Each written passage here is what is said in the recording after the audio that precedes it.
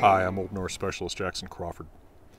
During the 5 years that I have been on YouTube, I have traditionally done end of year retrospective, which has varied from, you know, maybe real summations of what I did to just random stream of consciousness about what podcasts I'd recently listened to or something.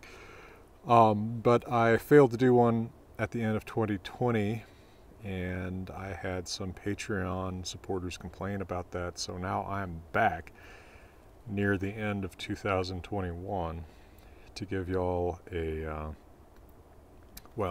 twice the value for your money.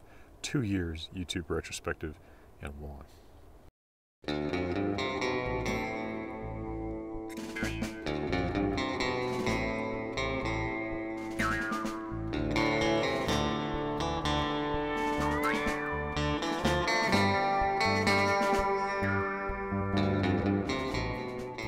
Now, I don't recall that I've ever taken notes for these to help me decide what to say, because I actually think that there may be more valuable to myself as little memorials of where I was at in December of whatever year.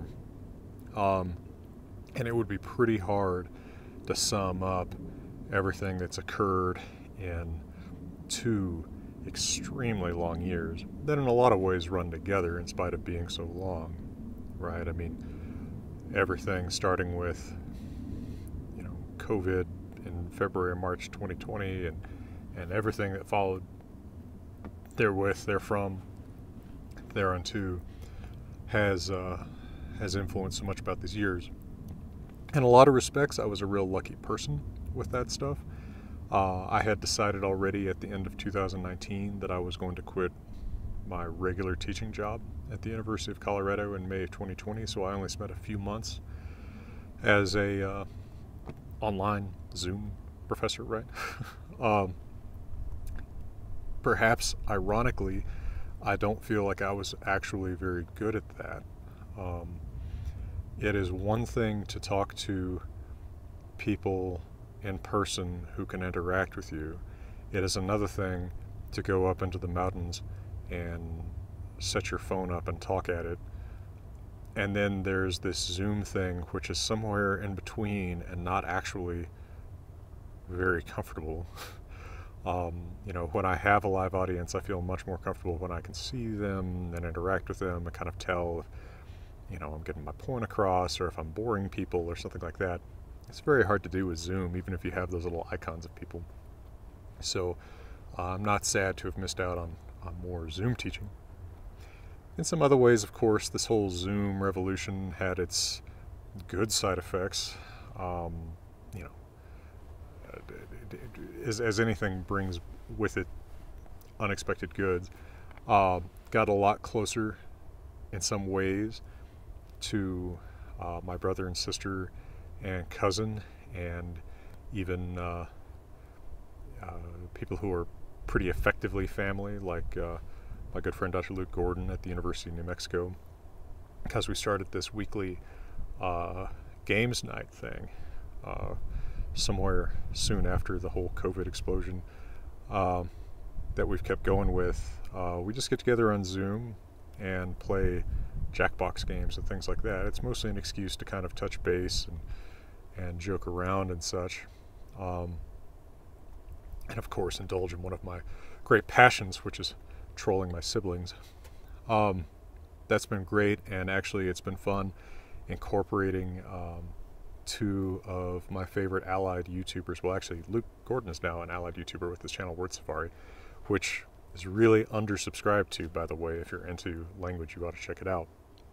But we've also had Luke Ranieri, the internet's favorite classical languages expert, and Simon Roper, the internet's favorite Old English guy, come by. They're frequent guests on our weekly game nights. We've actually gotten to know one another pretty well as friends, and that's been really great for me. It's helped me kind of feel like this YouTube thing is not a completely isolated effort and endeavor, right? Because these are people doing similar things, actually doing it better than I'm doing it with their respective subjects.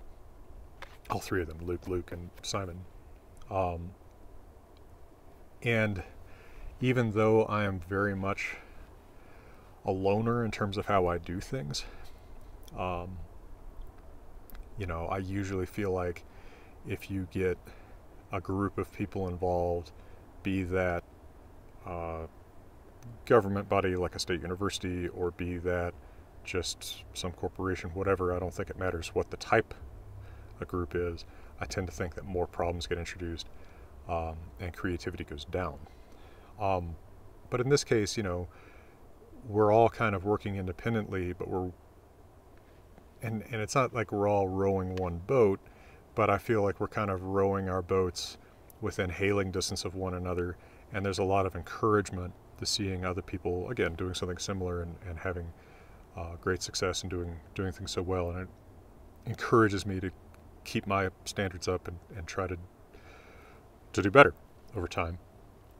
Now that's been a little bit difficult because one of the really defining things for me these past 2 years has been just such a group project, collaborative project, just dominated my time for most of 2020 and 2021, and then just wound up going nowhere.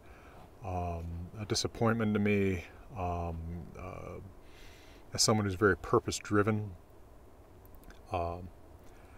who likes to be able to say today what he got done yesterday that will make tomorrow better. It's painful for me to lose work and lose time. It also has meant actually being able to put a lot less time into the YouTube channel than I put into it while I was full-time teaching, counterintuitively. I didn't expect that. I would have made different decisions if I had. Oh, Townsend Solitaire. But, you know, it's reinforced my natural proclivity to want to work more or less alone, occasionally touching base with other people that I think do good work and doing something collaborative, but always on terms that are fully agreeable to all parties and that don't encroach on the creative control of either party. A great example of this is the History of the Alphabet series that Luke Gordon and I did. It's 3 episodes spread between our 2 channels about the history of the alphabet, and then Luke has continued it on his channel with some videos about the origins of specific letters in the Phoenician Greek Roman alphabet, and I've continued it more slowly with some videos about specific letters in the runic alphabet. That's a great example of the kind of collaboration that I like to work on and have been really happy to work on with Luke. Of course, I've also been very happy to continue to make my YouTube channel a place where good scholars in fields related to my own, or maybe not always so related to my own, can present on their work to an interested public who otherwise don't have that much access to their work, right? Not everyone is lucky enough to be supporting themselves from a Patreon community, right, and a YouTube channel like I do, and just don't have the time or the resources or maybe the know-how to present to the public, but have things the public might really want to hear about. I really enjoy having the opportunity to talk to those people on my channel, let my Patreon supporters ask them questions on these live crowdcasts that we do. The most recent example of that I've put up on the YouTube channel was with Dr. Helle Holsnæs from the National Museum of Denmark. She talked to us about Roman medallions in Scandinavia. That sounds more niche than it is, because of course these Roman medallions were major prestige items in the centuries leading up to the Viking Age and had a lot of influence on the form of many types of early runic materials, including those found in the Vindaloo treasure, which was recently discovered in Denmark, something that I was happy got reported. One of the first places it got reported in the English-speaking world was on my YouTube channel. That was neat. So I really hope to be able to continue doing exactly that kind of thing on the channel, helping people who have something original to share it with people and know they're getting it straight from the mouth of someone who truly has done the work and truly mastered whatever subject are fine.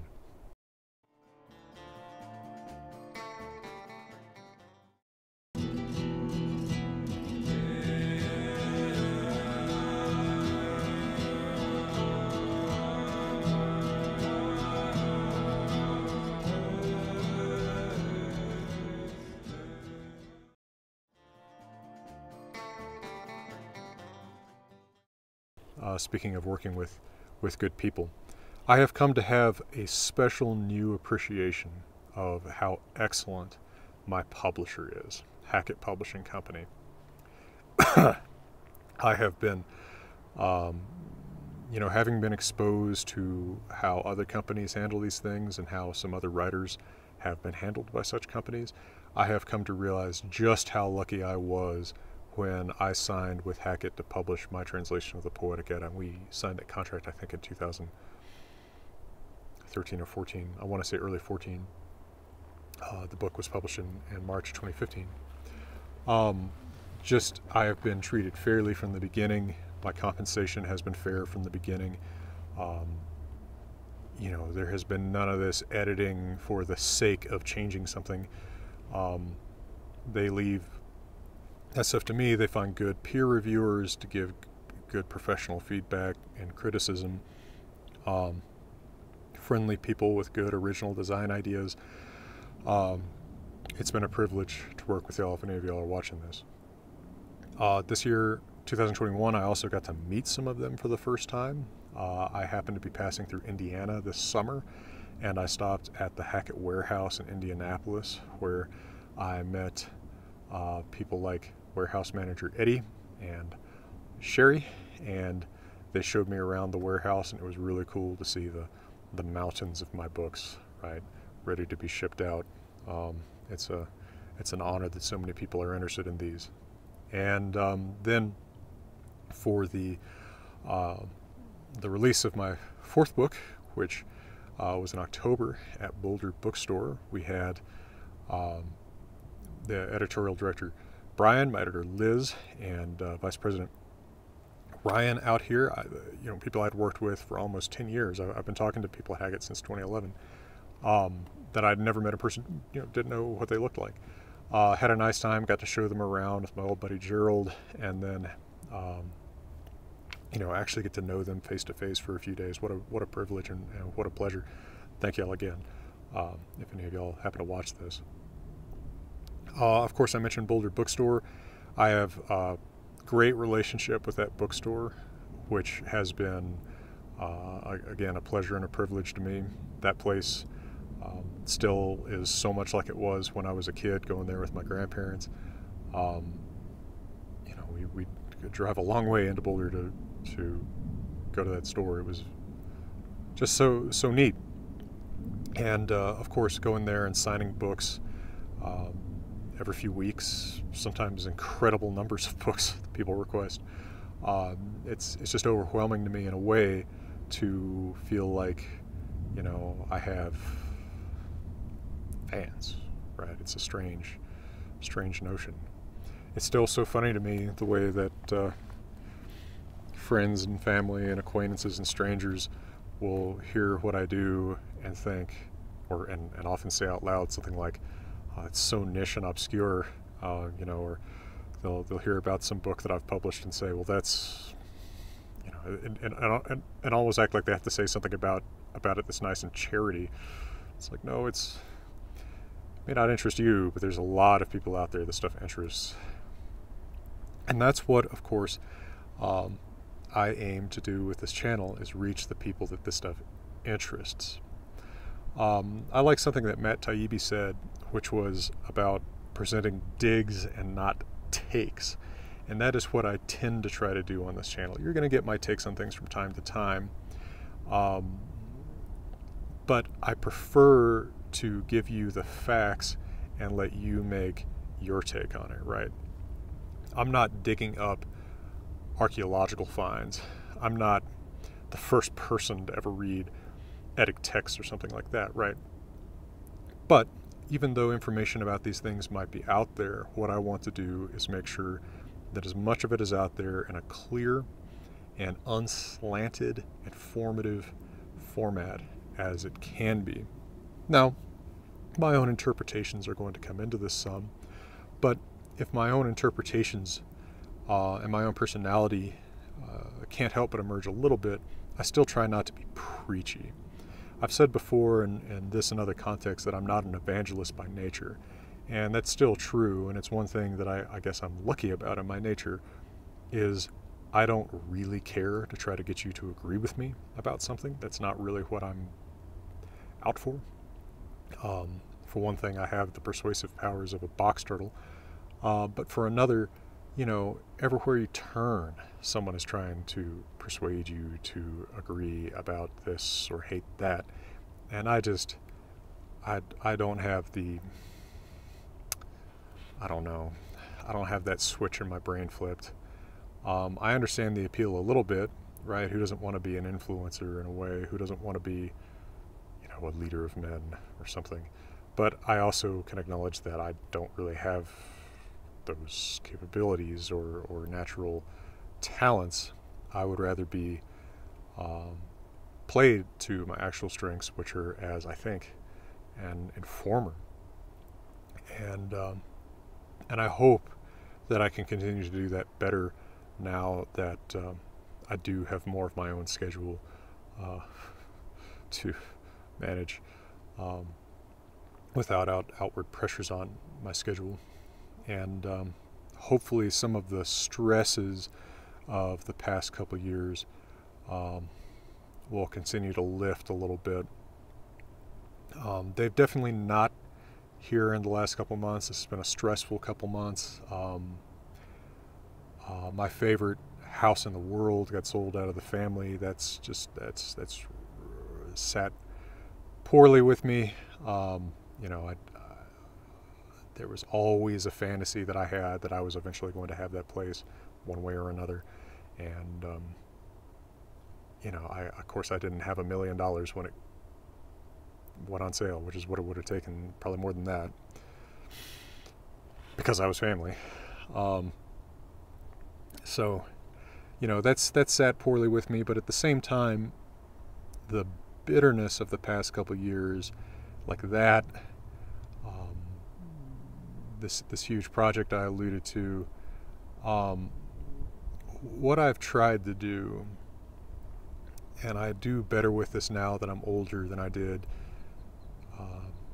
say 7 years ago when my UCLA job ceased to exist, is take some of that bitterness and resentment and try to fuel something positive for someone else, right?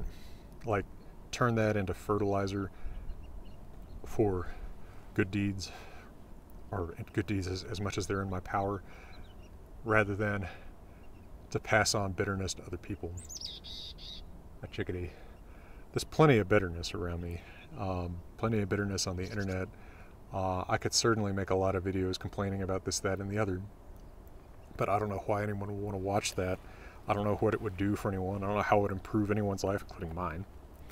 So I just try to keep going with the things that I think make a difference to other people. I try to keep making videos even when my creativity lags. I try to keep thinking of things to do for Patreon. You know, I enjoy the little things that I do, like sending Christmas cards to Patreon supporters that you know, send their addresses in and that kind of stuff. It's cliche, it's tropey, but trying to make something positive when you've been subjected to negative is one of the few ways that I know to kind of slowly, it doesn't work fast, but slowly lift my mood and restore some well-being, some feeling of self-esteem or something. Outside of work, I don't talk about it much on the channel because it seems to bore a lot of people, but of course I am a pretty obsessive shooter, especially pistol shooter. I've kept up with that stuff over the past couple years. I shoot USPSA matches, carry optics now.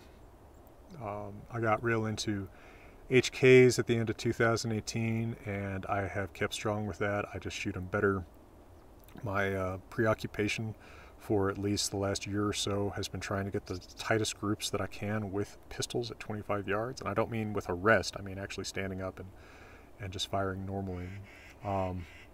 So that's been fun, and I have actually made some interesting connections within the shooting community. It was really something to me quite recently to see Ian McCollum with Forgotten Weapons and InRange TV post a quote from my Cowboy Haldemall on his Instagram. He didn't even know that I followed him. He didn't even know I had a YouTube channel. He just read my books. But we've been in touch, and that's been fun. You know, it's just neat the kind of people that you get to be in touch with doing these things. Of course, one of my other favorites is another Ian McShane. Of course, Dead was my favorite TV show. I got to teach him his Old Norse lines for American Gods. You know, you'd never think that my path in life would have led me to be in touch with these people, but it has, and that's a neat privilege. What else? Let's see. Is there something else in these notes? I ought to have mentioned part of the mission of my channel has also been to present just the fact that I am not, and I don't have to be, some particular type of person to be interested in or expert in the subjects that I am, right? I think people expect either a professor stereotype or they expect like a Viking stereotype. And there's certainly people who fall into either or both who will talk to you about this stuff. But I don't come from either background, and I am not uncomfortable or dissatisfied or or haughty about the background that I do come from, and I feel like I can be me and talk about Old Norse stuff. And even if you think it's weird that I'm a guy that wears cowboy hats, I hope at least see that it's not because I'm trying to fit into some perception that you might have of who should be talking to you about this. And just encourage people, you know, you can be a pretty normal guy, or at least not weird in the specific ways that people expect you to be weird, to be interested in this or anything else. And information belongs to whoever wants it. And that's a huge part of the philosophy behind this channel. Is just put that information out there for the people who want it. Well, I think that's a pretty good place to end this, even though as I drive back down, I'm going to think about a lot more things that I ought to have said. But this will suffice as a decent summation of 2020, 2021, and how in 2022, Low Townsend Solitaire, I intend to keep going, presenting to you Norse mythology, Norse language, hopefully a little bit more of a balance of those two main subjects, and occasionally other stuff. Dinosaurs, guns, birds, whatever. The Rocky Mountains. With neither the shameless madness and braggadocio of these self-proclaimed gurus, or the haughty elitism of academics who, you know, think that mastery of some obscure subject makes them mentally or whatever superior to normal people. Well, I am a normal person, and I figure most of y'all are too, and for whatever that's worth. For now, from beautiful Colorado, wishing you Merry Christmas, Happy Hanukkah, Merry Yule, Merry Solstice, whatever particular holiday you want to celebrate as the days start to get longer again. And Happy New Year, of course. All the best.